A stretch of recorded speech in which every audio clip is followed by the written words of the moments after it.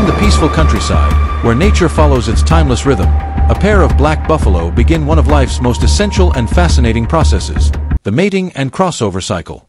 This natural journey starts when the female, known as a cow, enters her heat cycle, also called estrus.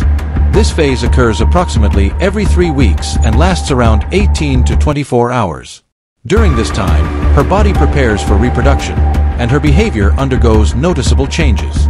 She may become more restless, vocal, or curious about nearby males, often calling out or sniffing them. These behavioral shifts are nature's way of signaling that she is entering her fertile window, the perfect moment for mating to take place. The male buffalo, called a bull, is guided by instinct and an exceptional sense of smell.